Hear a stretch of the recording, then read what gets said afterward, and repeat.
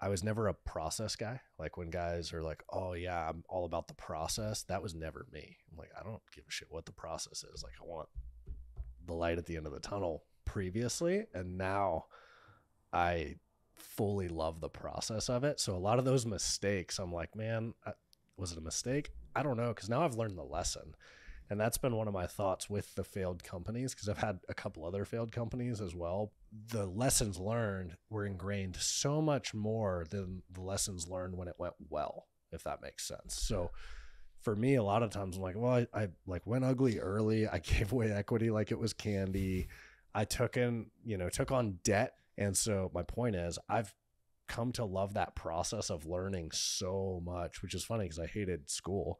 But I love learning through business so much that I don't view those necessarily as mistakes at this point. I'm kind of like glad they happened to like get them out of the way, right? Like get that done in the 20s. That way in your 30s, 40s, et cetera, you can, hit the ground running, so to speak.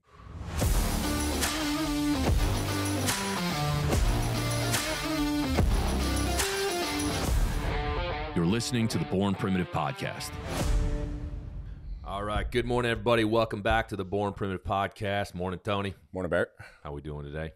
Doing good. We got an 80-degree day coming today. So I one. got the Hawaiian shirt on, broke it out for the first time. I'm ready. Just hit the cold tubs. Yeah. We're feeling good. All right, everybody. So today we got an in-person guest, Brent Philips. Brent was a Recon Marine, did just under 10 years in the service.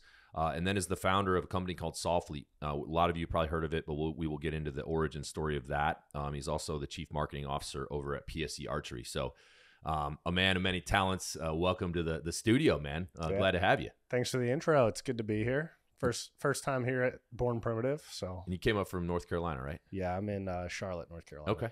Yeah. Right on. Well, I want to get into definitely the founding story of Soflete, but before that, obviously the military angle, being a Recon Marine. Walk us through quick, your upbringing, and then, what made you motivated to join the service, and then why Recon Marine? Okay. Yeah. So my, growing up, it kind of matters because I like the juxtaposition between your athleticism in your youth versus mine. So I was more into like BMX, surfing, skating, not a great scholastic athlete. I played lacrosse and soccer, but wasn't like super high performer or anything. I was always made the teams, but was not the all-star by any measure. And then I was in like community college, working at a BMW dealership, kind of not really a great life plan, and got hurt riding a dirt bike and was kind of like laid up on the couch for a day, just licking my wounds, and was like, what the hell am I doing with my life?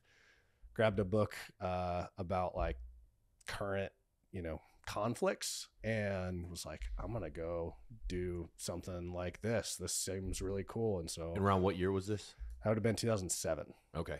All right. Yeah. So in the thick of things. Yeah. It was like right in the middle of, or in the early GWAT. I thought it was the middle of the GWAT at the time, but it was early GWAT, and walked into I kind of figured like I want to go into a special unit. For some reason I was like drawn towards that. So I walked into an Army, and all of the recruiters were very quintessential, like what you would think they were, So like Army recruiter was like kind of fat, like, yeah, sure, like fill this packet out, try to go to SF. The SEAL recruiter is like, you ain't gonna make it, don't even try. I was like, well, this guy's a dickhead. And then I always thought that was interesting. The guy told me the same thing. I'm like, he wasn't even a SEAL. I'm like, are you telling me that? Yeah. And I was like, your job is to like get me in. And I had a family friend that had been a Recon Marine in like the 80s and 90s. And so I kind of had that in the back of my head anyway. And the Marine recruiter was like, oh, you want to go Recon? That's super hard. You probably won't make it, but it'd be badass to try. He was like positive. Probably super squared away uniform. Yeah, like he looked like a Marine. Yeah. And I was like, well, this dude actually like gives a shit. And so can I cuss on this podcast? Yeah, of course. Cool. Let it rip. Yeah, so I was like, this dude gives a shit. I'll do that. And so I went in and did Recon, went to MARSOC and did MARSOC, and had a phenomenal experience. I probably would have never stopped had I not start a business that was doing really well, and got out basically just to do that, and still wanted to stay tied, so I did the contracting thing, and worked quite a bit with the DoD and different, mostly soft units, and so kind of stayed tied to it, and then just went full bore into business in reality with Soflete. And so that's kind of the down and dirty origin story there. And when you go into the Marines, when you want to be recon and MARSOC, can you get like a contract before you enlist? Because that's how it works in like the SEAL teams. Like you can get a BUDS contract before you sign. So you can for recon, but then you have to be in for I think 3 or 4 years before you go to MARSOC. Okay. So I did a deployment to Afghanistan with recon, got back, switched battalions, and then applied to MARSOC to go to selection. Okay. That. So and how's that selection? Is it a ball buster? It is, but it's all. I'd already gone through recon school, so I'd already had my balls adequately busted at that point. Yeah. And so it was what I think a lot of people are not prepared for is we always look at, especially from a coach's perspective, is the physicality of the events, and that's really not what they're selecting for. That's definitely a need, but they're selecting for, can you go do land navigation by yourself for a week, 2 weeks, 3 weeks? Can you do these other things? And when you break those down, it's really, can you be taught something and then apply it at a high level quickly? Yep. And so for me, knowing that, I already had the physicality from being at recon and I knew the skills. And so now it was like, well, can I just go do land navigation for a couple weeks by myself? Yep, I can do that. Can I go do, team week, which is working in a small team to accomplish weird tasks? Yep, I can do that. I've already done it. And so it was a ball buster. I'm not downplaying it by any means, but my life and military experience at that point made it less of a ball buster than, if I went straight in from high school. Nice. Like, I think physically the MARSOC pipeline was at least as challenging as the recon one. But since I did the recon one as an 18-year-old kid with no experience in any of that, that was way harder for me. Yeah. So nice, man. Yeah. And when you guys do the land nav, are you guys like, obviously it's just, map and compass type shit. Oh yeah. And then maybe eventually you get a GPS, but I'm guessing it's all no, map and compass. It's all map and terrain compass. association, everything. Yeah. Yeah. That's a mind game, man, because when you're land navving and you haven't gotten to that point yet, you question like, okay, I think I'm here, but like, where's the point? You know what I mean? And you get to that last like 100-yard box where you're like, all right, I'm so they here. had vans actually. Oh, okay. So it made it, but your legs were so far apart, but you're looking for a white van. For a van. But I've done the recon land nav course was like dog tags on a green stake. Exactly. That's what we had. Yeah. Sometimes you could hear them in the wind.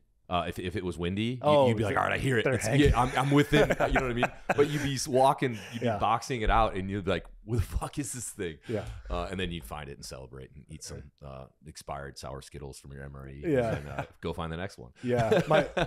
You could go on a crazy tangent for hours on like selection and land nav stories, but one of the funniest things to me when I was in recon school doing land nav, I came up on this group of guys just outside of where you would come back to where all the cadre were.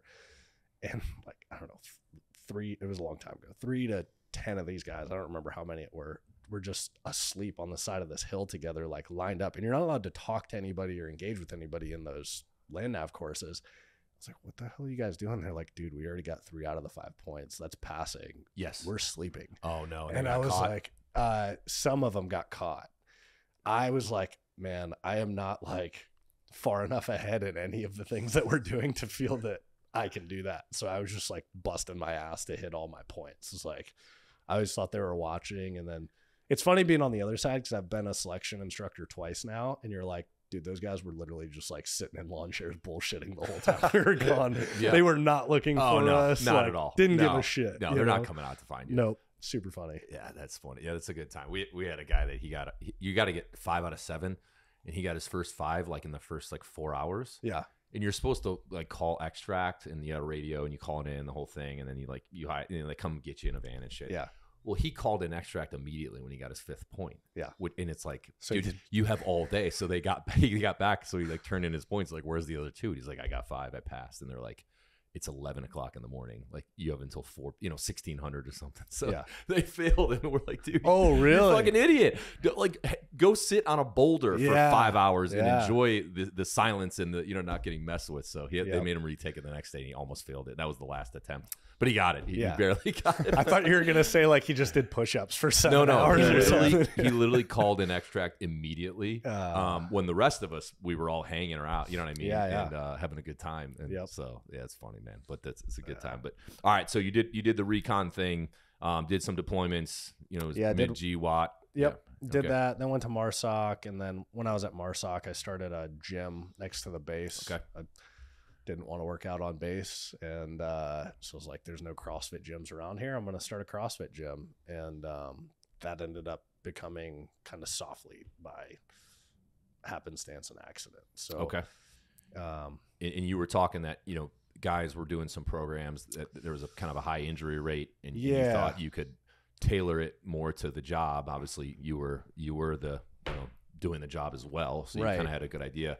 Where did you get kind of that basis of knowledge to kind of know how to develop programming, particularly with your background? You know, you kind of said it wasn't this you don't come from this, you know, well, so all American, you know, whatever. Wasn't a college football player at Yale, you know, which is, I was like, okay, cool. We were the opposites then when we came in. So that actually kind of played to a strength where I had to learn how to get fit very quickly, because the guys in those special units, they're not typically and not to say I was unathletic, but I was not scholastically like a stud. I wasn't a cross country runner, et cetera. You know, I had a base level. I didn't know that surfing would be probably the best thing going into that. It was like water confidence. So I had to learn, okay, how do you get fit? Like by the numbers, doing 20 pull-ups, doing all of these things that were kind of hard gates that I had to hit. And so I just started researching.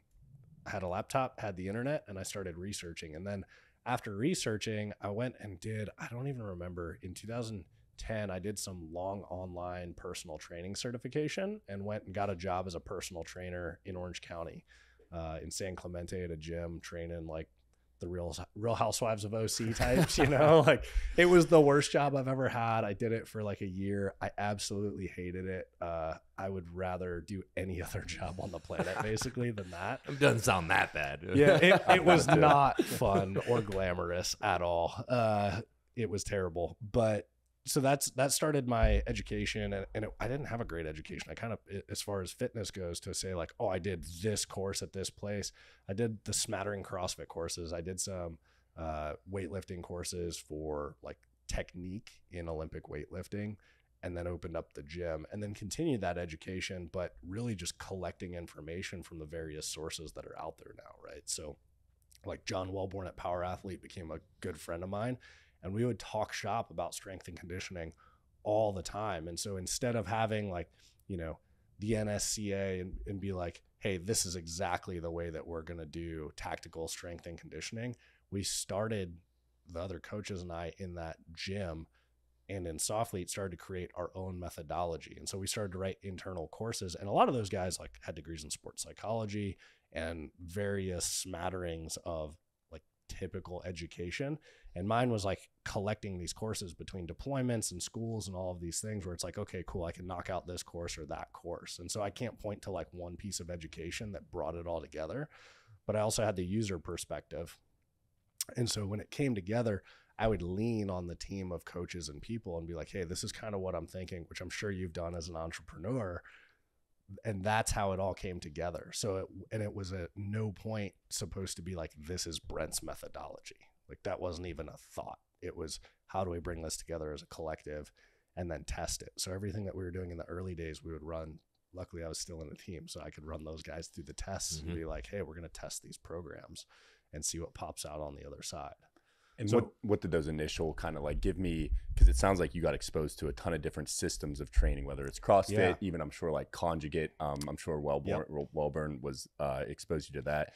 What did that initial kind of programming, what would you say the flavor of it was? Like what, if you had to call out a few, like what did that look like? So it was a little different because we had, by the time we got to Soflete, I already owned a gym for years, 3 years at that point. And so it was next to Camp Lejeune. We had a ton of military clients. We had at one point, I want to say the most amputee members outside of CrossFit Balboa that we were working with. So we had close relationships with CrossFit Balboa and all these other places that were working with amputees.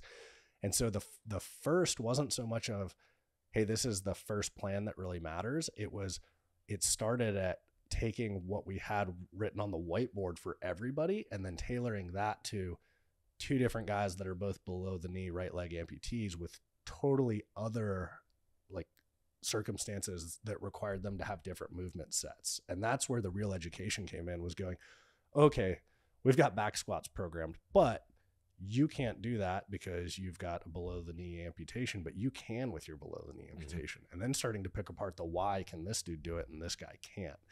And so I guess the first programs that Soflete had were actually a collection of all of that, if that makes sense. And so we took the parts and pieces that were most important to success for the job, and then we tried to strip away the things that could inhibit that, if that makes sense. So if we talk about a strong posterior chain, you're going to put on a 60-pound plus ruck or kit or whatever and move really fast for a short period of distance or really far, you need a strong posterior chain. You're not going to have anybody argue with that ever.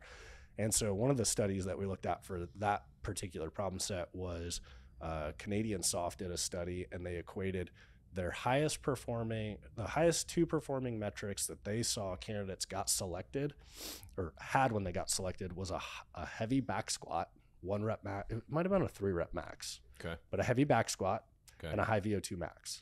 So you can affirm from that you had a strong posterior chain and you had a good aerobic base. Nice. Like if we really distill that down, right? That makes sense. It makes total sense. You look at it and there's a million ways to get a strong posterior chain. What's the safest, least technical way to do that? Because there's great ways to do it that are very technical, but when you're taking a guy, like you had a background in strength and conditioning coming into the teams, I did not. I had to learn how to back squat when I was already a Recon Marine. I didn't know what a back squat was in the gym in high school. And there's a lot of quote unquote tactical athletes that are that. Did you find though, and sorry to cut you off, did you find though, because I used to work in a similar space, in the performance space, I've found that sometimes people who weren't athletes growing up and weren't like high level high school or collegiate athletes actually move way more efficient than the ones that were athletes, because a lot of in football, maybe a little less, but baseball was the sport I played. You build a lot of compensatory patterns that kind of can twist your hips, can do that. And then you go to get them to do an ass to grass squat. It's literally not possible for their body. So did you find that you actually, although you learned late, that you had an efficiency in movement because you hadn't done all these different like athletic movements? So I did. And I didn't dissect it like this literally until yesterday. So before a podcast, I have our coaches prepare some notes for me as talking points. And one of my big talking points was just that juxtaposition between you and I having similar military careers with vastly different pre-military lives. And what they broke down, I like to think, and my peer group will reflect, I was very good at the job on an individual and team level. And the way that my coach Matt broke that down was that surfing, BMX, skateboarding, all of these things, I may not have been working on the strength and conditioning piece, but I was working on the balance piece, to your point. So when it comes to things like CQB, moving through a shoot house, like battle space awareness, the other pieces of the job that are a bit more nebulous than a back squat, that part became easy. And I did pick up some of the movements very quickly because I was doing athletic things. They just weren't the same athletic things that I shifted to. So to your point, yes, but I will say having injuries from childhood stupid sports played a huge factor and continues to, as I go, like I race dirt bikes off road now. So I did like Baja 500 this last year. Oh, nice. Yeah. Hell yeah. Oh yeah. Destroyed my back. I've got you did. 2 compressed discs in my lower back that I had previously rehabbed and then did it again. But that is very common, especially as guys are older in their soft careers, where it's like you burned in on a jump and now you've got 2 compressed discs, et cetera. But to your point, yes, overuse injuries, and there's a ton of people like, you can't overtrain. I'm like, well, you can overuse something for sure, are arguably more detrimental to the high performing communities than underuse, if that makes sense. And so like being in baseball, you have terrible overuse, everything one way, all in one obliques, way, hips, crazy imbalances, which we see in soft, but usually that's in a plane of motion, or in the military, right? It's guys move front to back a ton. They're not turning. They're not traversing, going side to side. And so now you see all these overuse injuries from only going one direction. And when soft units started stealing like collegiate and NFL strength and conditioning coaches, that was one of the first things I identified as like, yeah, you guys have back pain because you're literally only going in one direction, basically, one plane forward, you know?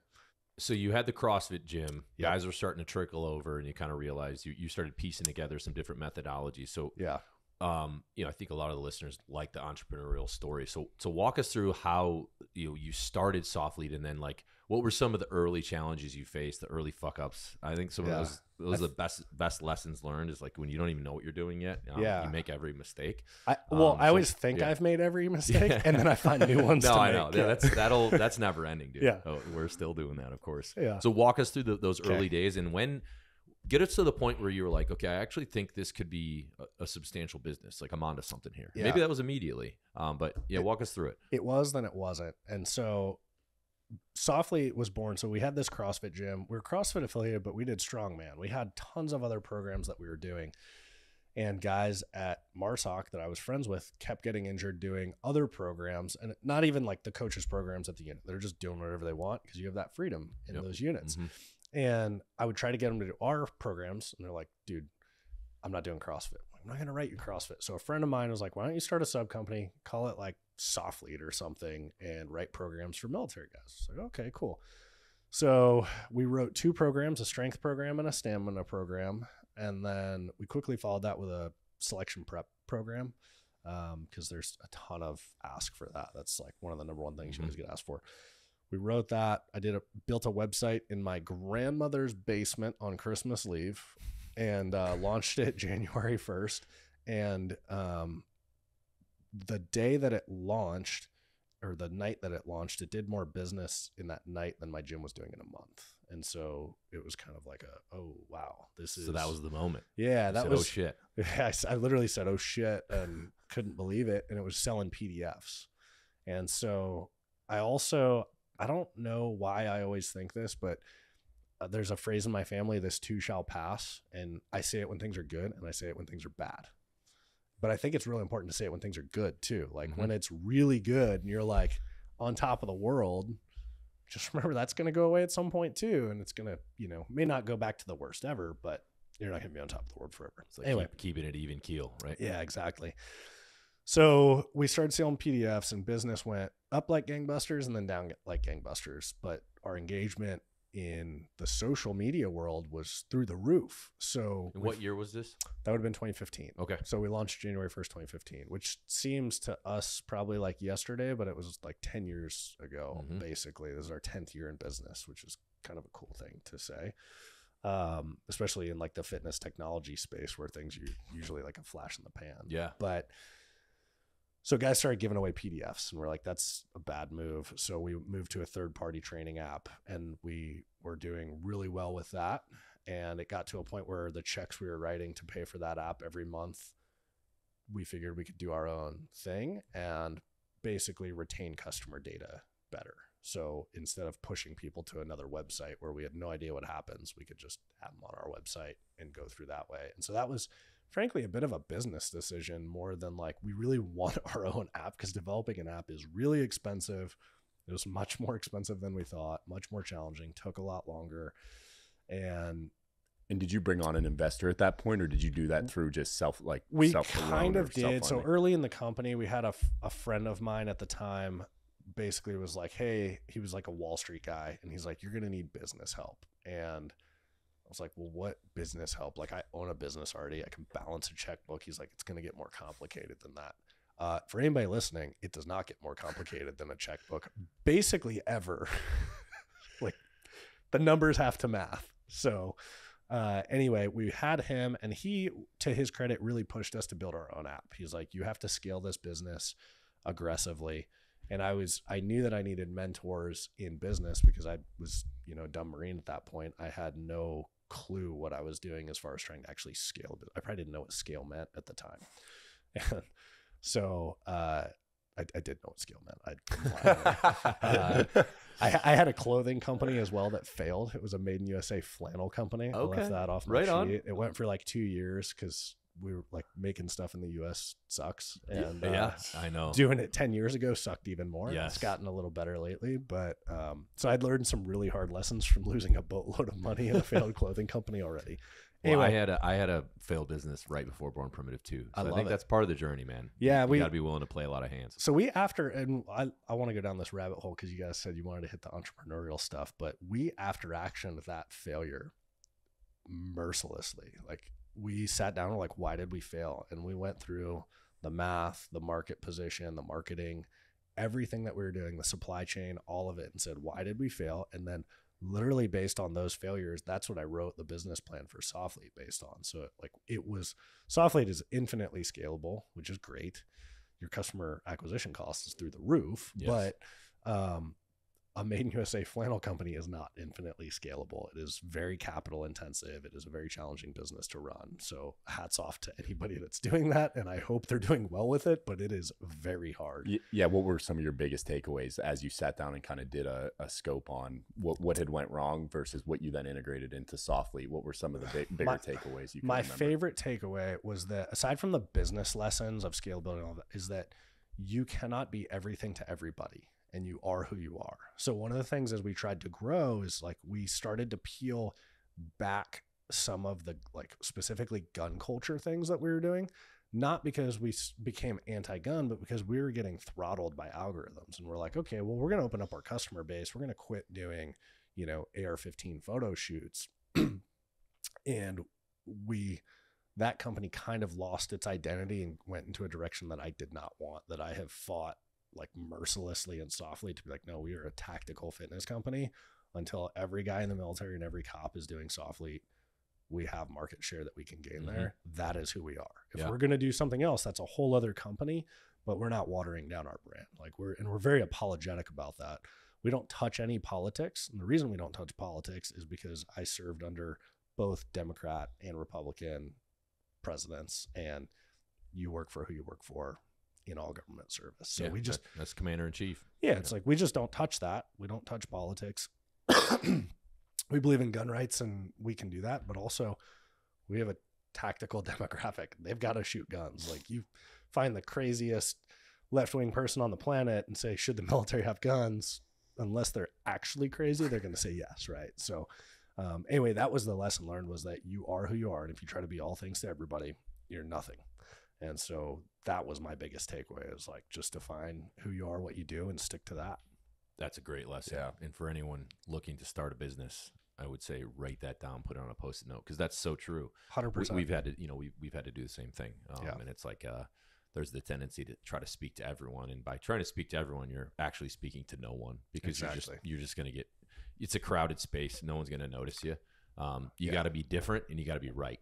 And if you do those two things, you'll be onto something good. Yeah. And if you're not different and you're not right, then you shouldn't succeed anyway. Right. Otherwise you would just be doing the status quo, and you would, So, okay. So failed business, love that. Launched Soflete and started our own app. So we started our own app, was going exceptionally well. And we decided that we wanted to have supporting product lines, like a sleep aid, protein, pre-workout, some apparel. Cause after having the failed apparel company, I was adamantly against apparel. We weren't even going to sell t-shirts with a Soflete logo. And then customers were making their own.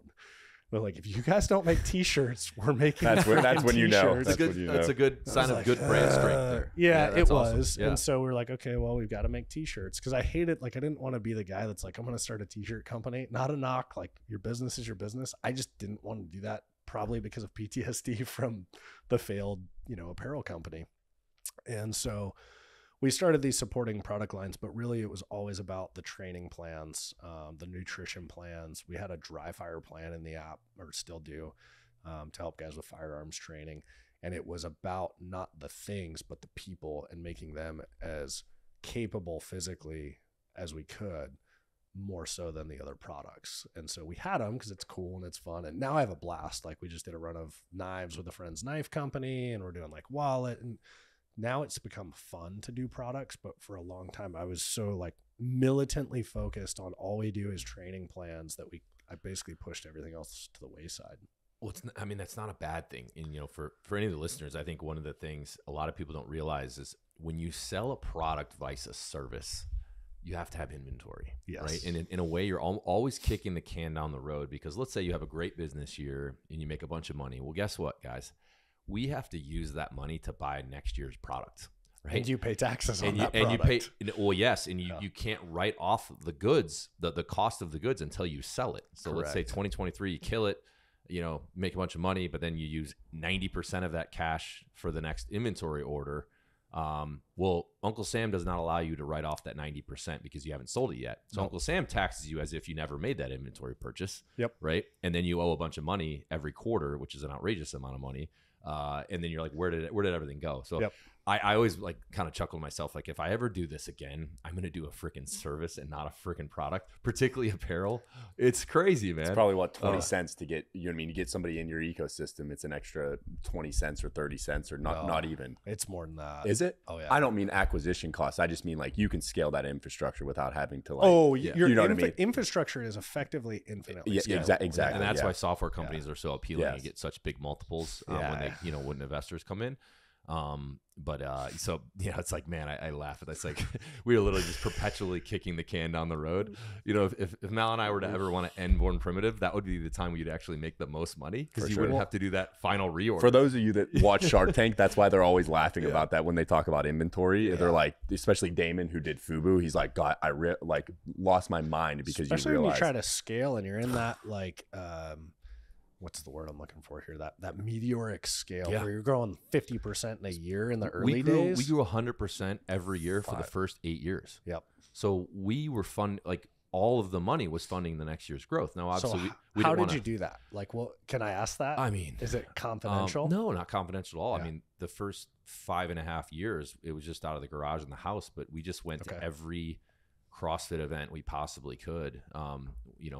We'd take a booth and just sell shit from the booth. I mean, it really, that was pretty much the marketing plan. But how did you capitalize? Was it like you passed the hat, friends and family? Did you have investors? Did you do it all? Like, what was we bootstrapped the whole thing. Awesome. I got 10 grand from my brother in the very beginning, which was a really dumb move in hindsight.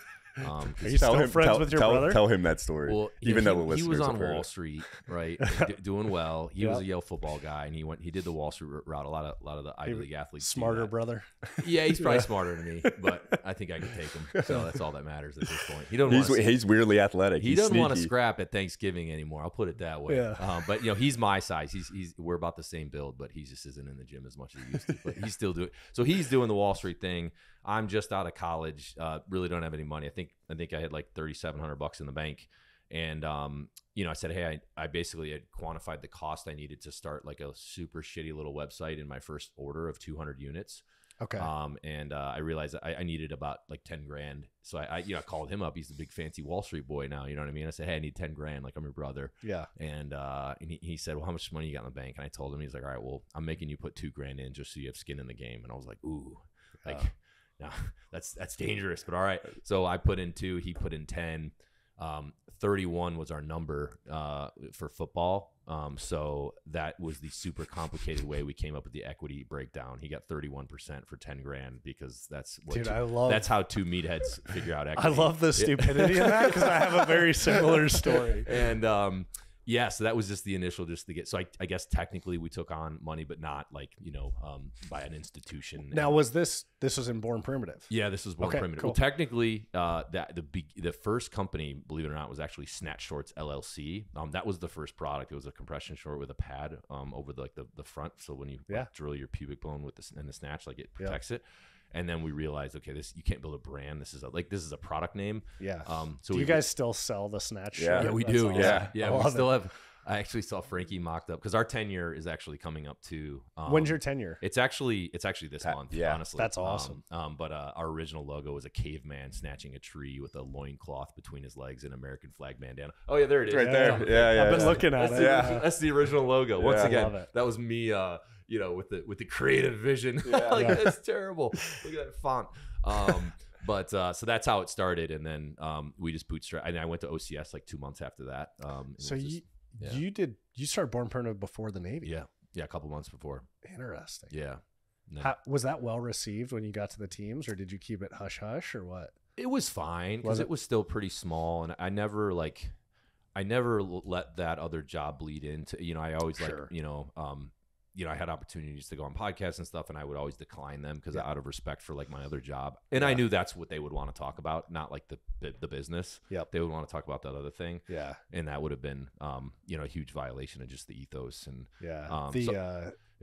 Rob, I think it was Rob O'Neill's Bin Laden book came out like the month before I launched Soflete. So like the guys in my team didn't know then I launched Soflete. It was like super secret. Okay. Because the everybody in SOCOM at that point was like, if you come out and say you're a soft guy for monetary gain, they're like, put out a letter. 100%. Basically, we're going to nail your dick to the wall. Exactly. And I was like, yeah. I am not putting my name anywhere on this company. Yeah. So I would just, you had to disclose it every time you got a new skipper. You just like fill out this form in admin. It wasn't a big deal. They just want to make sure guys aren't leveraging the job to like, for sure, have conflict of interest deals with any company, right? That, you know, they don't want guys like a couple of our guys got hemmed up for like consulting for Call of Duty. Yeah, I remember really that. Big trouble. Yeah, I remember that. You know what I mean? So like, and it was like for like 10 grand. You know what I mean? They should have charged them like 500 grand, but they were like, yeah, I'll take 10 grand for like, and they showed them huge money when you're in E6 exactly. or whatever. So, navigated that okay, and obviously it becomes a gray area. You know, when you get out too, even because, you know, I think guys have perception of entrepreneurs coming out of the soft community, and it's this like, you can kind of get put into a bucket of maybe guys that have taken it way too far. Yep. Particularly when guys, you know, when you get into books and stuff like that and movie deals, it gets a little, I mean, that's when shit gets wild. To me, the way I frame that is like, you went to Yale. If you're going to talk about, like, that's the way that I frame my soft experience, is like, this was an education that mattered and kind of built me, but I don't do that anymore. Yeah. So that's kind of the way that I try to get guys to frame it and phrase it. And it's a little weird now because Soflete, we still build programs for soft guys, but like, my war stories don't matter to a strength and conditioning program, right? Yeah, unless it's directly applicable, where it's like, I picked a guy up doing a thing. Yeah. But if it's not directly applicable to me, that's kind of like where the line is. Totally. Absolutely. And everybody has their own line. Yep. Yeah. Cool. So Soflete, all right. So then you went and did some stuff for a couple of years, and you got out of the Soflete game for a minute. Yeah, I was just doing contracting. I wasn't quite out of it, but I was not in the day-to-day. Okay. And since you were the founder, was that hard? Did you like it was, but you maintain your equity. I maintained my equity. I still took a paycheck, a small paycheck. Okay. I was still involved in ideation and bigger things, but I was not in the day-to-day. And so, you know, like, I wasn't knee deep in the P&L. Like the financials, I wasn't knee deep in. I cleared that for listeners, not you guys. No, you guys know what a P&L is. I was not knee deep in financials. I wasn't knee deep with the coaches, any of that. I was contracting. I was doing a bunch of stuff with like DOD and, you know, kind of whatever I wanted to do, keeping ties to my like passion, which was, you know, training and deploying. And then COVID happened, and basically the world was in chaos for a bit, and I came back full time into the company to try to fix things. So it, you know, had quite a bit of bad debt. There were just a lot of issues within the company, massive, like you said, overages on inventory, which, by the way, software is great, but also you only get to amortize software over multiple years. So you kind of have the same issue. You go spend $1 million on building a new app, $2 million. You amortize that over 5 years. Damn. So you're still paying the man. Yeah, you can't get out of taxes. That sucks. That's also my other business advice to entrepreneurs or business owners, is like, never go buy something to circumvent taxes. Yeah. Just pay the taxes and put the money in your bank account. Yeah. Don't go buy a new truck. Unless you need if you need a truck, then sure, go buy a truck. But so I didn't realize that was, I mean, that's crazy. So, you know, again, for listeners, imagine you had a $2 million expense in your books, but you could only write off $400K of that. Yeah. Right. Yep. So Uncle Sam maybe says, hey, you actually made $1.6 million on this year. You know, if you paid for it in cash. Yeah. And then, all right, so we're going to tax you 40% of that. So you're going to owe that. Yep. But if you literally lost a couple million that year, you still owe it. I mean, it's crazy. Yeah. It's a weird shuffle. Yeah. And yeah, there's no shuffles, what I've figured out. That's why I say, like, it's not as complicated as a lot of these guys make it out to be. Which can be like to your detriment when you're trying to like game the game, so to speak. And some of the, when you weren't as involved in Soflete, did you find that, was it just you guys just didn't know what you didn't know and you made some mistakes, or had you built a team, or like had some people filled into positions that they didn't know what they were doing and decisions started to get made that had a trickle effect on the whole organization? Yeah, so that's what it was, is the leadership there didn't work out, didn't have a military soft background, and so the decisions that were made were not good for the company. And so when I came back, it was like, okay, we're not going to become everything to everybody. We're going to stay who we are. And we saw it also was during COVID. And so to our benefit, unfortunately, people couldn't go to gyms in a lot of places. And so you know, we So did blew see up. So you guys got a big boom during COVID. it wasn't crazy, but it was good. Like we Okay. typically were growing anywhere from 100 to 30% year on year until that point. And then we kind of stagnated for a year and then we grew again, like 20% or so. So it wasn't crazy, but it wasn't bad. Whereas a lot of people were like, what is going to happen? Is the business going to shut down? Are we going under, et cetera? I'm like, no, like we could do this. So we road mapped our way out. And this is where, like you just did Evan Hafer's podcast. It's one of the things that I tell everybody who talks about business. I'm like, dude, that guy, I'm sure I know Black Rifle had its own issues going on at that time, business wise, supply chain, whatever, during COVID. That dude was on the phone with me for hours every single day to help me plot and roadmap how I got that thing turned around. Soflete turned around. Awesome, man. So, and that's one of the things that I tell everybody is like, you know, nobody's going to take hours every day, or very few men will take hours for 2 weeks to help you plot your course out and roadmap out like how you're going to fix your business. And that was one of the things Evan's done for me in the past. So we plotted our course. I hired a CFO that's been a rock star. He's still with us. He was actually our number one customer before becoming CFO. Really? He serial entrepreneur, and he's like, what do you need? And I'm like, I need a strong CFO. And he's like, I can do that. I'm like, well, where's your degree in finance from? He's like, I did a semester of college. I don't have this. And I was like, what? He'd run multiple successful businesses. And we started digging into financials, and he was just so detail oriented and knew finance so well from having done it in his other endeavors that we like picked our finances apart. And one of the ways that we turned it around, because we had crazy subscriptions for like every tech stack we didn't need and all of this stuff, we identified the critical pieces of infrastructure. We opened up new accounts and we put those critical pieces of infrastructure for the business on those. And then we shut off every other account and watched for what broke. So we're like, we had so much going out in like subscriptions and all of these other things. And I was like, dude, we need like a fresh start. And so we figured out like, all right, let's just write out like, what are the worst things that if this turned off, we wouldn't survive. And that's how we did it basically. And like when things started to break, we turned them back on and flipped them back over. So then, yeah, we needed a new app. And so about a year after that, we started road mapping, like, what does this new app do? And that for the last 2.5 years has been the lift, is like the next generation of technology, if that makes sense. And what's the membership cost per month? $34.99. Okay. Do you know what you're paying to acquire a customer right now? Yeah. Do you want to say it or no? This is like dorky e-commerce stuff, but I'm a dork. Yeah. So we're currently, we float between 27 and 40. It's not bad. It's not bad. Okay. It could be worse. Do you know what your lifetime value is typically on I do. What is it? It's on that subscription only is $217. There you go. Those are good numbers, man. They are really good numbers. Yeah. That model works. Throw some gas on that fire right now. I may get a phone call from somebody that's like, what the hell are you doing? Yeah. But, scale. Yeah. So that was actually, man, I love talking about business, which is why I was stoked that you're like, no, we like talking about that. I have an uncle that is, he's very eclectic. Like we only talk every couple of years and I schedule that call with him. And when I say he's like, he is a juggernaut in business. Okay. I had the first phone call with him. He asked me those same numbers. That was the only 2 questions that he asked. I like laid out all these problems Smart for guy. like 10 minutes of this call. And he's like, what's your customer acquisition cost? And at the time it was like $11. And he's like, okay, how long does it take you to realize your $11 back? And I was like, 10 days. Yeah. Well, we do a 10-day free trial. Got it. Okay. And he was like, okay, and how much do you make on that 10th day? It's $34, $34.99. And he's like, okay, cool. Every penny that you can get, you're going to acquire customers. And I was like, what do you mean? He's like, every dollar into that bank account needs to go onto a credit card paying for ads for you to scale that thing as fast as possible. I was like, that's it? He's like, that's it. Call me when that quits working. I was like, okay. And that strategy is what took us to be like, frankly, I don't know of any other company that is at the size that we are.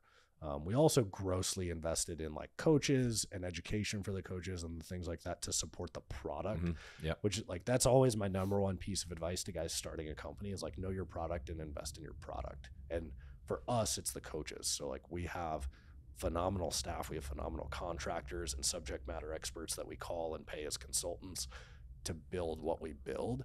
And if you don't know your product and your product is not the focal point, at some point you slip up and you can't recover from that. So if you have the greatest marketing apparatus in the world and your product sucks, it's never going to work. Chase your tail. It'll work for a little, but then it doesn't work anymore. Well, it's all based around lifetime value, right? If you get them in and they're happy with the first product or service, they stay in the ecosystem, and then you don't have to pay to acquire them again. Exactly. And I think that's the end state. If you can get to the point where you are using your existing customer revenue to run the business, and you're break even on first customer acquired, or making a few bucks like you guys were. I mean, that's a great place to be.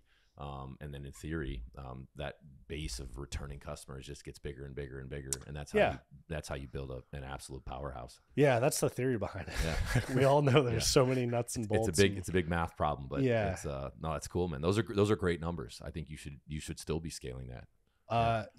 There's some customer acquisition's gotten really weird with the internet. Like D2C across the board has gotten really hard, which I'm sure you guys know. The golden years are over, man. They are. Yeah. There was at one point where I remember my then COO called me to chew me out because we had gone from an 18x return on ad spend to like 10x. And he was like, this isn't sustainable at 10x. And now I'm like, I would do unspeakable things for 10x return on ad spend right now. Shit. You just don't see it in the space. Nope. But everybody now is running ads on social. Everybody has a platform, and social is engineered to keep you on the platform. I used to enjoy social media because you would post something that was meaningful and engage with friends about their posts that were meaningful. And now social is not built for meaningful content. It's built for engaging content, which is why you see like TikTok dances, my favorite thing to pick on, go viral and have 4 million views. If we sat here and broke down the world's best strength and conditioning plan and put that on social media, you'd get like 10,000 views. Nobody'd care. But if you were dancing on TikTok with that hair, million views right there with the jorts on. All right. So I'm going to flip this thing back at you because I haven't heard it. So my introduction to Born Primitive is basically a friend was like, hey, there's this company, Born Primitive. You guys should work together and collab. And they're like, it's a clothing company. I'm like another veteran-owned t-shirt company. It's like what I thought, right? Yeah. And so they sent me a full sweatsuit and maybe a couple other pieces. And I was like, this is actually really nice. Like I still wear it. I have the hoodies in the car. Oh, nice. I was like, this is actually really nice. I like their stuff. And then shortly after I was introduced to like Mike Herney and some other people that you guys work with. And like, dude, you got to try our outdoor pants for, like PSE and doing stuff with PSE. I was like, man, that's actually to me, it was a different apparel company because usually apparel companies from military guys, it's like, I have an idea for a logo and branding. I'm going to start a business. The differentiator for you guys, not selling your stuff too hard, but was that you seemed product focused where it's like the hoodie was different. I've made hoodies for 15 years now. It wasn't just like an off the shelf hoodie. The sweatpants were different. I was like, okay, these guys, if they didn't design it, they at least did a lot of homework in sourcing and all of this to like get to a good product. So you started it before the Navy, capital from you and your brother. What was like the next? How would you sum that up? What came next? In the early days, it was just the snatch shorts and just screen printed t-shirts. So the one over Tony's shoulder was one of the first ones, which is why we got it framed up. I love it. We were just scrappy, man. We went to every CrossFit event basically every weekend we could, packed up the Jeep, and little by little acquired customers in person. Right. There was, we didn't have, we had social media, I guess, but not really. Yeah. You weren't doing a lot of e-com back then. No.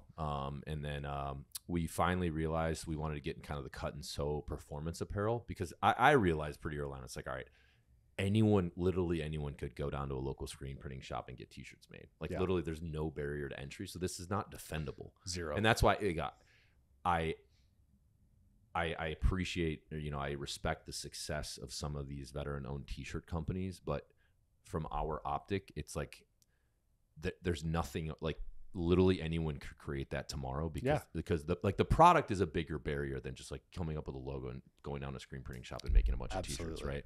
So I want to be like, okay, we need to be able to do something that's more of a differentiator, and a lot of this came from Mal too, our co-founder. So the first product of that was our sports bra that like sold out immediately. Mal, nailed the fit, and then the leggings. You weren't the I model was not. for that? I was not. And then we launched like a board short, which is like in CrossFit. Yeah. That was the big fashion thing Yeah. at the time. Still kind of is, but like everyone wore like board shorts to CrossFit gyms back then. That's old man stuff now, by the way. Exactly. Yeah. Down to the knees. But so that was the deal. It was like a woodland camo board short with like a tattered American flag down one leg. And I thought it was really cool.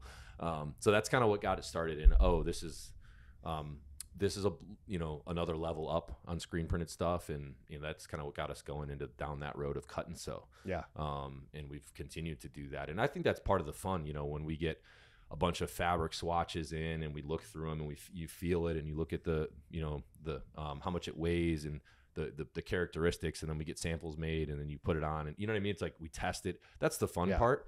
If we were just screen printing t-shirts, there's not a whole lot to that, man.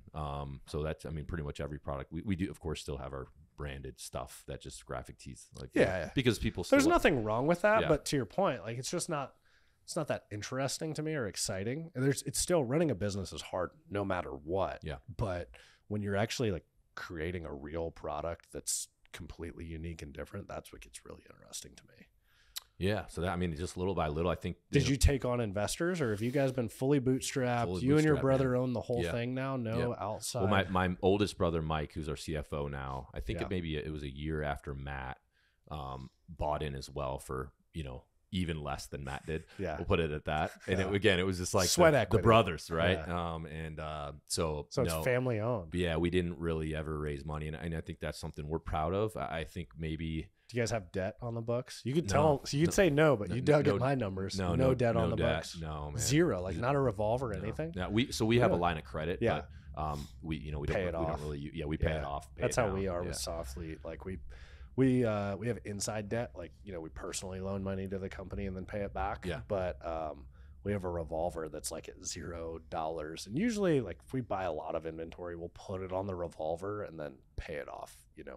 Within a month, maybe two, especially when we're developing new apps. That's super expensive. So, that screws with your cash flow quite a bit. Yeah. And I guess technically Mal and I we use part of the line of credit to buy land on the street. But that's for a building, not like a business. Cool. So we're building. So you guys are building the headquarters? Yeah, big HQ, man. You gonna have a gym? Yes. Is there a gym here? No, but there's one at our warehouse down the road. Okay, cool. It's gonna be awesome. It's gonna have a gym and saunas and cold tubs and locker rooms and the whole thing. Nice. So we're pumped about it. That's our little project. Hopefully next summer we'll be rocking. But one thing, you had an interesting point about like you screwed up the first business, and I think one thing we learned is that in my first failed business, we were given, we got money from an investor. We got $110,000, and that was my first ever real business. I grew up like mowing lawns. I had like a pretty robust lawn mowing business for just a punk kid. But that was the first real business, and we got a check. We pitched this product that we had invented, and what was the product? It was a giant keg koozie. Okay. That you could brand, so it would look like a beer can. So that's like pretty it'd cool. Like a giant Miller Lite can, but it would wrap the keg. Yeah. We developed it in college. We did a class on it. Sounds accurate. Yeah. Pretty standard. Right? Football player at Yale. Exactly. Yeah. We thought that was our ticket to living in Bora Bora. Yeah. But when you have someone else's money, you treat it differently. Right? For sure. So we bought a $50,000 printer we needed, and I signed like a 5-year lease on a warehouse, and we took out ads on the chive.com. Like that was our launch day. We thought we were just going to blow it up. You know what I mean? Oh, $5,000 here, $10,000 here. Before you know it, all the money's gone. Yeah. Where when you use your own money, and particularly when you're not, like wealthy, you freaking, every penny freaking matters, man. Yeah. You know what I mean? Absolutely does. And I think that mindset has worked really well for us, where a lot of our competitors have raised, some of them north of $100 million.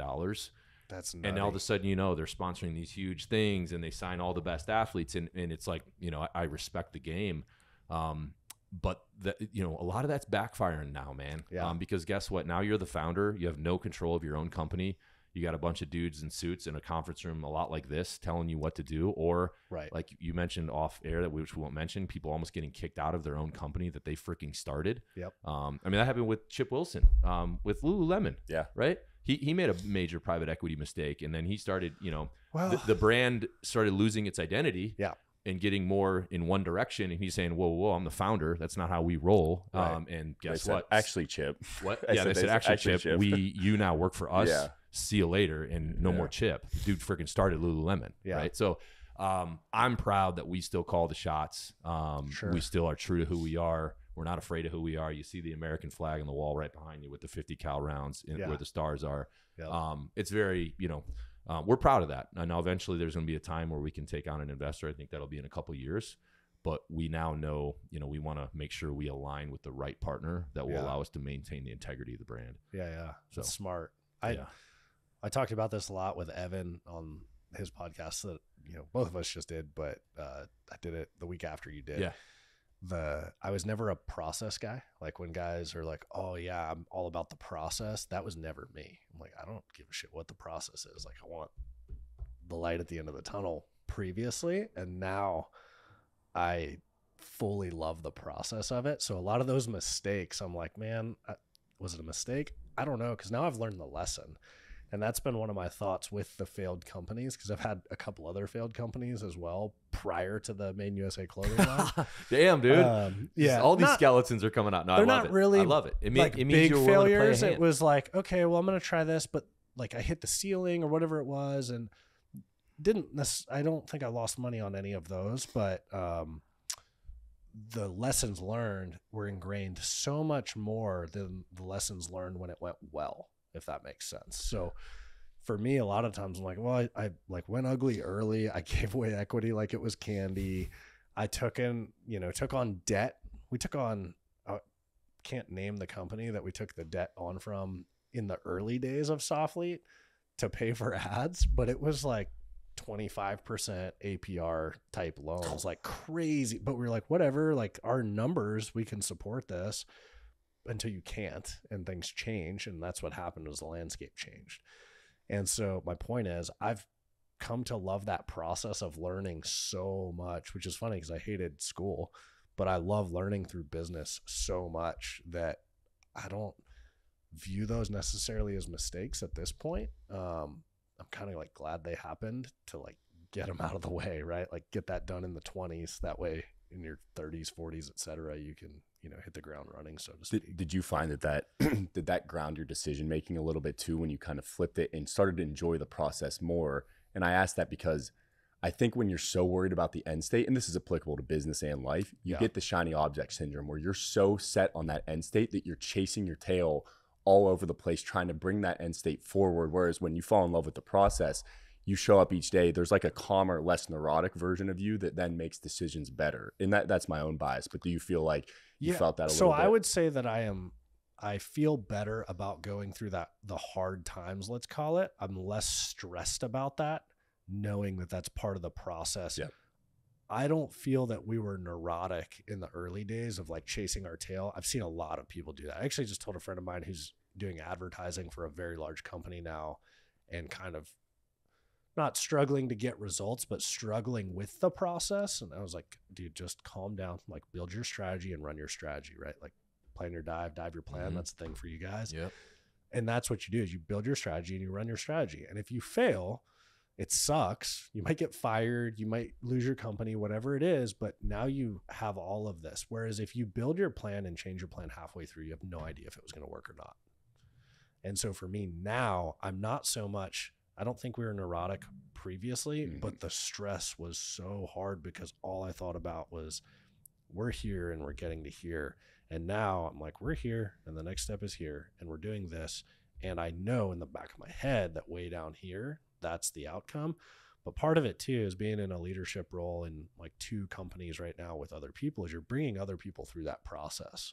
Whereas those people, if you didn't bring them through that process, they're not going to understand how we got to the thing at the very end. And so that's one of the really exciting things for me, is like you're teaching other people as you learn. You're kind of like doing it all together, if that makes sense. And they're learning the way as you learn the way.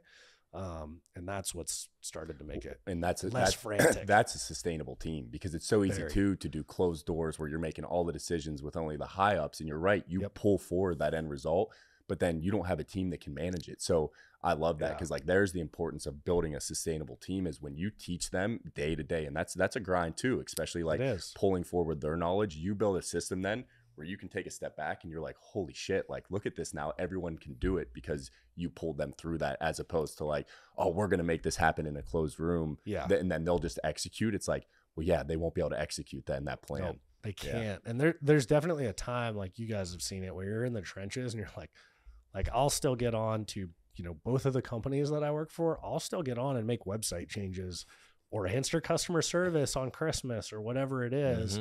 You know, it's 10 o'clock at night and something's burning down. Like, I'm up knocking it out, quote unquote, in the trenches, if you will, as people like to say, but just, you know, sleeves rolled up. And there's definitely a time and place for that. But when you can do things properly, that is so much more important. Than it's really easy, especially as an entrepreneur, to be like, get out of the way. I'm going to do this, because you've done those like nitty gritty things before. Like, I don't know if you built your first website or if you paid somebody to do it, but it's really easy just to be like, I'll just handle this and get it, whether that's like a photo shoot, product design, whatever it is. But once you have that team built, it is so much better long-term for everybody. If you be like, no, I'll help with this. I'll guide you through it. We'll work on this thing together, but you're not going to just like push them to the side to get it done. For sure. And usually, like, they're in that seat because they're probably better at that thing than you anyway. Oh, totally. So, That's me, man. That's so spot on. That's what it was funny when I'll I was try to sneak do back that. into the creative department and be like, hey, can we increase this font a little They're bit? giving you the head nod. Get like, the fuck out of here. Yeah, Let us do our exactly. job. I'm like, yeah, you guys are way better than me. I'm sorry. it's good you have. There's so many guys that I see, like, I always laugh because like I'll go and be like, hey, what about like. Sometimes it's a good idea, but I'm very aware of when it's not. You get that look, you know, like they're like, hey, get out of here. You know, and a lot of people don't have that self-awareness to be like, yeah, I just said something dumb. All right, I'm going to leave now. So what's the next ridge line for Soflete? So we have a new app coming out. So Okay. we hired, we've worked with Dr. Kate Pate. She's a doctor of neurophysiology. Yeah, she's coming on. Yeah, she's coming on? Yeah, she's coming Awesome. on. we were supposed to have her last Yeah, week. she had to cancel. I think she got sick. April She's 5th. coming on April 5th. Yeah. She faked it. She wasn't. She's I met her out in Utah. We did this like retreat thing. Cool. Yeah. She's awesome. She wrote articles for us in the early days, worked with us on projects here and there. We brought her in as a contractor, but part of the staff while we were developing an algorithm to take your stress levels via wearable data. Cool. And then change your training plans day to day according. So really cool. in our community, most of the world has the issue that they need we'll call it the David Goggins approach. Like, you need to go harder and, you know, quit cutting out when it's easy. I would say that works for most of the world, but for our clientele, you see way more SEALs, like high-level police officers, MARSOC guys, regular, you know, or infantry military guys pushing harder than they should. Like, oh, I only got 3 hours of sleep, still going to max out on bench press today. And so what we basically wanted to do is take all of your stress that we could measure for the masses, and it's not a perfect solution, but it's a really good solution, and then change your training accordingly. And then the other piece is it weights out the stressors that we're putting on you through physical events, and then changes your relationship in the algorithm to those stressors, if that makes sense. So if you're really efficient at a back squat, let's say, and I'm very inefficient, that'll affect you less than it does me, if that makes sense. So you may be still better primed on less sleep than I am for that movement. It's really wise. I think that to hear you guys doing that, like, because I'm a nerd on this stuff too, like the industry, now you're right in saying with high performers, the industry is going to go more that way. And you see it with like things like aura scores and HRV, resting heart rate, because that's what I saw in myself. And then with high level athletes is the exact opposite. They don't need David Goggins telling them to run more. They need to understand that there's different pillars that contribute to you being a grounded, like calm, performing at your best. And working out's only one of those, say, 6 pillars, and the other are rest, sleep, diet. And if people love to use that as, because you get that little, I think you get a dopamine hit too. Like you finish that workout, but then when you're looking at the downstream effects of that, I call it the burnt toast effect. Like you're burning out your system from the inside out, and that you will pay that debt eventually. Whether it's an injury or even like your mental emotional state, like your cortisol levels are going to be high. So to hear you guys doing that, that's really cool. Yeah. So stress is total and cumulative in that your mental, emotional stress from your daughter having an ear infection and you're up all night with her, and you're stressed because now like that's your daughter. And so you're stressed about her. that has an effect that on the body is very similar to a 1-rep max deadlift or whatever the physical stressor is. And so you can actually see all of that in your wearable data. And there is still, you know, prior to our app publicly launching, there's a massive gap between, well, like I love my Garmin, but all it tells me is like, you're not really primed to train today. It doesn't give me any quantifiable data. It doesn't say, you know, do A, B, and C. It says do less, or you're good, do more. And so our approach was actually give the guys the less or more that they're supposed to do. That way they're not, you know, in our community, they're still going to overtrain or be like, screw it. Says I'm not primed to train. They get that pre-workout in them. Yeah. Drink a Monster, throw in a dip. Be like, let's do this. Yeah, right? That's what the guys do half the time. Yeah. So that's the next horizon for Soflete. And then also, I don't talk about it a ton on these podcasts usually, but I work at PSE as an executive. Just a casual chief marketing officer. just you know, no big deal. It's an awesome company. It's a 50-year-old American manufacturing company in the outdoor space. I was super passionate about archery for a long time. Took a couple of years off in from about 2019 to 2022, wasn't shooting a ton. And then had the opportunity to work with PSE and like dove back into it. And that's been super exciting. So that's also like, for me, that's one of the big horizons is like, how far can we take, you know, PSE, 50-year-old archery company. And speaking of that, you know, because PSE and Born Primitive Outdoor have been working together on some stuff. Kurt, our director for operations for outdoor, slacked me. Are you tracking the giveaway we're doing? I am. So I'm going to plug it. All right, here we go. Plug it. All right, we got a giveaway going on. It will end April 15th, so this should be aired before then, or we'll make it air before then. We'll figure it out. But if you go to Born Primitive Outdoors Instagram page, we're doing a pretty big giveaway. So from BP Outdoor, you're going to get a full loadout of our full outdoor line, which I think is well over $1,000. Oh, it's like a couple grand. It's $4,000 now. And then PSE is given the DS carbon fiber bow. Yeah, the Mach 30 DS carbon fiber bow. The Mach 30, there it is. It's color matched to all the gear. Oh, cool. Yeah, right on. Looks sick. And what's the retail on a bow like that? $1,900. Shoot. Okay, cool. All right, so you're going to get a $2,000 bow. Kafaro is going to be throwing in one of their carbon fiber frame with pack. And then Jack Links is going to be throwing in a $1,000 gift card for beef jerky. Yeah. So if that sounds intriguing to you, head to the Instagram page for Born Primitive Outdoor and go to our link in bio, and you'll just click on it. It'll take you to a landing page. You just got to put your name, phone number, and email in there, and that's it. Yep. So that's a pretty sweet giveaway. Yeah, it's sick. We did a color match bow to, I think, your guys' gear, and the Kafaru pack is like all color matched. Yeah. It looks sick. And you guys, I think, sent us a couple bows, didn't you? We did. They're trying to get me into the hunting game, so I gotta get on that, man. Well, the guys hit me up, and they were like, "Hey, we want these bows. They want a longer axle to axle bow because you guys are jumping with them." Is my understanding. Yes. And I was like, no, they don't want that. They want the 30-inch shorter bow because it's going to be more aerodynamic. Yeah. You don't want an extra 6 inches hanging off of you. And I guess somebody came back and was like, "Why? Like, who's this guy telling us we want a 30-inch bow?" And I was like, "Hey, I haven't jumped a bow, I've flown through the air too, man. Yeah. You know, I got you. Oh, okay, yeah, all right." It's kind of a weird background to have in an archery company, but so our guys were laughing. Yeah, that was probably an odd request of they're skydiving these bows. That's well, weird. It was to everybody but me. Yeah. I actually have a good friend who he did it with a rifle, but he found a locked piece of public land, so it was all private, and he's a skydiving instructor and big hunter, and he was like, "I'm doing the thing everybody's always thought about and talking about." He jumped in, shot a pronghorn, and then had a helicopter extract. Damn it. So it has been done. It has been done. Damn it. Yeah. Okay. And it's a friend of mine. You got to have him on the podcast. Was this his name's Carlos. Okay, I thought it was remember the SEAL we met at Western Hunt that was a Hawaii guy that does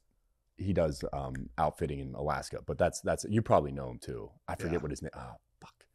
Trevor Thompson. Trevor's a good friend of mine. I thought you were talking about Trevor. I wouldn't surprise me if Trevor did that or has done. I did a hunt this last year with Trevor. Okay, that's who I thought you were. No, so this guy, he's like the most interesting guy on the planet. He was a Recon corpsman, invasion of Iraq, got out, became a Green Beret, finished that. I think he's an MD, medical doctor. He's also a black belt in jiu-jitsu and a falconer and a hunting guide. I'm like, is there anything you haven't done? Hell yeah. That's busy. Yeah, super busy. He just finished, I think, his second PhD recently. Jesus. But yeah, he did that thing maybe like 2 years ago. That's pretty sweet. So put some bad cell phone pictures on his own Facebook. That was it. Yeah. So what we're doing is out in October this year, out in Utah. We went out to Western Hunt Expo, and they do the big like charity fundraiser gala thing. Yeah. So we got an item in the auction that we're covering. Born Primitive Outdoor is, and we took 2 donors that bid on it, and we're skydiving them into an elk hunt. That's awesome. It's on a ranch, in Utah, but it's not like, it's like thousands of acres. It's not like this like fence. It's not high fence. It's, exactly. Just private. We went for $170,000. That's so we're going to crazy. donate all the profits to wildlife conservation and veteran charities. Awesome. So it gave us the opportunity to raise a bunch of money for charity. It's a ton of money. The donors are absolutely stoked. Obviously these are people that come from a pretty affluent background to be able to pay. Are they tandeming in? Yeah. So Okay. we're going to tandem them in. Yeah. And bows. Yep. And they'll get the choice of bow or rifle. Yeah. But either way, we'll jump the equipment in. Yeah. And then we'll do the hunt. Aaron Snyder is going to guide it. Cool. And then we're going to pull. Is he jumping? Yeah, we're going to tandem him in as well. So everybody's jumping in. Everybody's jumping in. And is it, I'm sorry, I'm cutting you off while you you're good. explain, but is that, because this is fascinating to me, are they like, they've got to hike out when they land, or is it a situation where like you could drive in if you had to like extract somebody? You can drive in. Okay. Yeah. In the point here is we want to do this every year as a way to like raise money for charity, No, kind of it's make it super cool. our one thing. And I don't mean that takes away. No. But I was going to tell you you're crazy if you're taking like an unknown Random. person that's random, or you're like, you have no idea how fit they are. well, that was the original plan. But then we were like, Terrible let's plan. do this. We were going to do the land lot. That was actually the original. But the goal is this is for us internally. This is a proof of concept, so we can actually execute this as a company for real in real cool. life, right? Yeah. So we would jump the rucks in the whole thing, and you land and you're on your own. Like Yeah. there's no medical personnel on the ground, no ambulance, and all that shit. So this one will be a bit more controlled because obviously these are people are paying a lot of money. Yeah. So we'll have we'll have the wind readings on the ground and all that Smart. shit, right? And Yeah. we'll have a corpsman there, whatever, Yep. just to make sure. I can't have a donor break their leg on landing, even though they won't. But you know what I mean. Yeah. But then and then we have the Diesel brothers donated they bought a 60, like a blacked out 60. Okay. And they're gonna come pick us up once we get Once a you're bull. So they're gonna pull us out of the field, and then Bruno, who was a night stalker, he's our director of operations for tactical. Yeah. He's gonna be one of the pilots. Super cool. Which is gonna be awesome for him. Those guys are the best in the world. Does he still fly a lot? No, but the Diesel brothers said, yeah, we'll take. He's a 160th guy, Yeah. so like the best in the game. So it should be a fun thing for the company, and That's awesome. Then they get to bring their families out to the ranch and hang out with them while like mom or dad does the hunt. We're going to entertain their family and take them shooting and like rip ATVs and Super just do a cool. bunch of dude stuff. Yeah. Take them fishing and all that stuff. And so it'll be a really cool thing. But yeah, that's what it is, and hopefully then it'll maybe pave the way for doing a real jump into like Alaska or something and see if we can hack it. That'd be pretty sweet. Yeah. Now you have to lay up for a day because you can't technically spot from the air. So you gotta wait 24 hours, which is it's ridiculous. Obviously, if you're jumping for 13,000 feet, you're not spotting. What if you don't spot? We're not spotting, a but I think technicality. just to like make sure that You're they don't good. come after us, we're Yeah. just gonna lay up for I a think day. you just are blindfolded until you exit. Yeah, well, and it's like, all right, if you're looking off of a ramp at 13,000 feet, like you cannot see freaking anything so it's like it's a little ridiculous. Yeah. I could maybe if it was a static line at 1,500 feet, like you probably That's more you can ridiculous. definitely see Yeah. some stuff. But anyway, so that's what we're gonna do, and it'll be pretty fun. So Yeah. we'll see. It's one of those, like, it's been talked about in like soft guys who hunt. That gets brought up every time you're around each Couple other. drinks. Here I thought I had this epic original idea. It's like epic, no, everyone's talking just about this. not original. But it's cool to hear like people actually doing it. Like that stuff excites me so much when it's like, that's epic, also insane, and I love that you're actually doing it. And it's even dumber that you're taking donors instead of like a whole SEAL team. Oh, I know, yeah. Oh, the one lady, she's from Park City. She won it. She was like, She like ecstatic. training for it. I have no idea. I think she just wants to come to the ranch and like and drink wine and hang out. Oh yeah. But so she's gonna like jump and then hang at the ranch. I don't know. We'll see. Yeah. That's hilarious. She paid enough. She can do whatever she wants at this point. Yeah. So, well, shit, man. Any closing thoughts? Like, let's plug. Obviously, how can people sign up? I'm sure they just search the app. Soflete.com. Okay. Soflete HQ is our social. PSE Bows is PSE's social. PSEarchery.com. That's it. That's the plugs. I'm so bad at the sales side. No, I mean, hey, we don't really roll like that either. Yeah. But okay. Any other closing thoughts? No, thanks for having me on. It was a pleasure. It's great meeting you guys. Heck yeah. Tony, what do you got? Hey, we're good. I like this one. Awesome. Well, thanks, Brent. Appreciate it. I know we went in a lot of different directions on that, but a good mix of, I think the entrepreneurial stuff is really fascinating, and it's cool to see other people that have chose similar paths. Yeah. And I think the common thread I've seen is, the best lessons learned are the ones you just kind of have to learn the hard way, right? And that's why I think when you get a mentor that's 20 years ahead of you and they're giving you advice, and maybe you're wondering, why does this guy or girl think that? Like, most of that knowledge is rooted in a lot of mistakes made. So pay it some respect. Not to say they're always going to know more than you. They usually do. But they usually do, because they probably made that mistake 20 years ago, and they see things you can't even see yet that are potential blind spots or landmines that you could step on. So find a mentor, particularly if you're launching a business. Put yourself out there and try to have someone guide you along the way. I think most people, once they get into a position of success, we do want to pay it back, pay it forward, because we got a lot of similar advice. So don't be afraid to, ask to get a cup of coffee with someone and bend their ear for 30 minutes and, let them, allow you to avoid some of those pitfalls that they did. Yeah. Cause I know I like to, and listen to it maybe. Yeah. Yes. Yeah. Don't be too stubborn and think you know better, because you probably don't. No. Well, awesome. Well, thanks everybody for tuning in. Hope everybody has a good week, and we'll catch you on the next one. Thanks, guys.